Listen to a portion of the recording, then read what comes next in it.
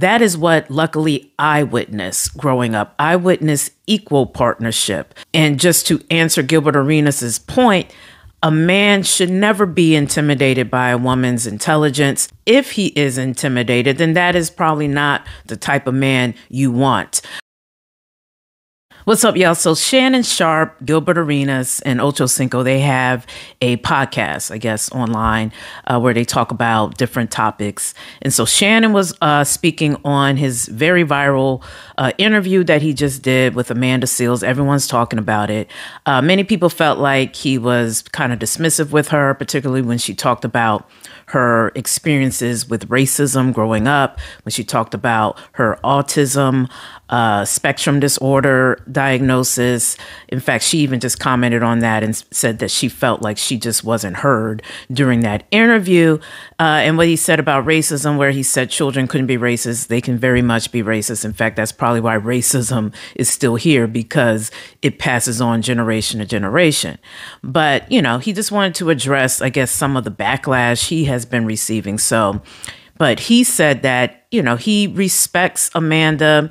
He looks at her as being extremely intelligent, which she is, and being funny, being talented, etc. So when he said that, Ochocinco then kind of chimed in and said, well, is she married? Because she sounds like she's a good catch. Now, of course, you know, the whole is she married piece, you know, she's a woman of a certain age. So a lot of times women are often asked that question. But Ochocinco was really just trying to say that, you know, he looks at her like, you know, she probably is a good catch. Now, Gilbert Arenas, he was getting all kind of excited once Ochocinco mentioned the whole married piece. Obviously, he wanted to put his 2 cents in.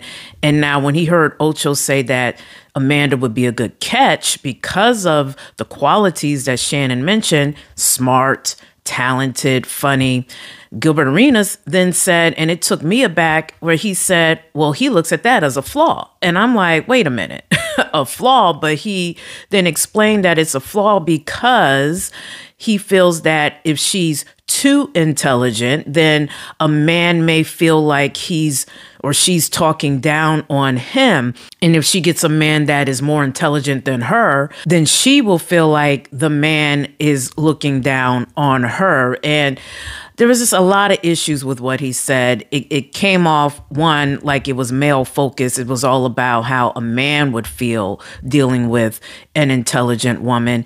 And it took out the equation of, to me, just equal partnership. Why is equality, equal partnership a bad word now?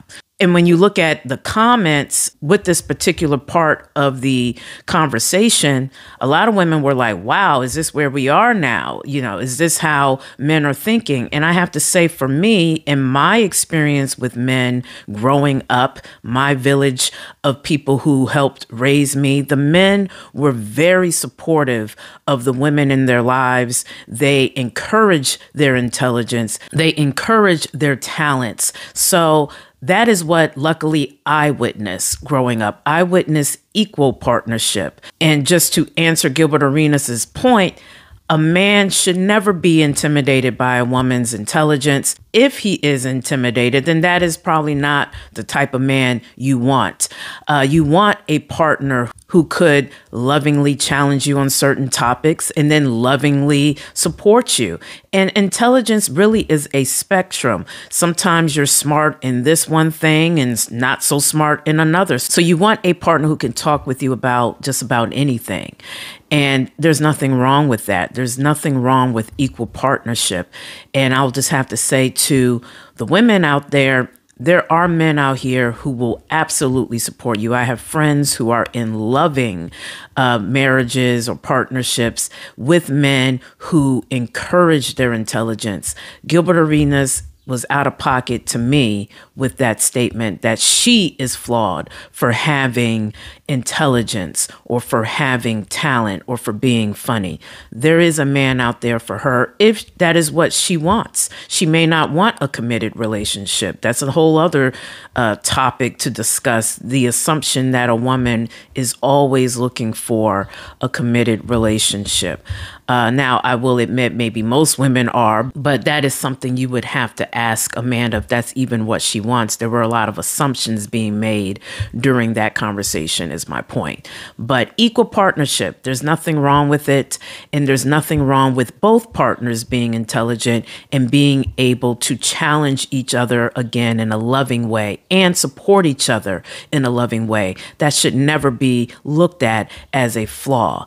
But that's my 2 cents. Be sure to share your comments below. I'm Stacey Brewer, and this is H Blues Word. Peace.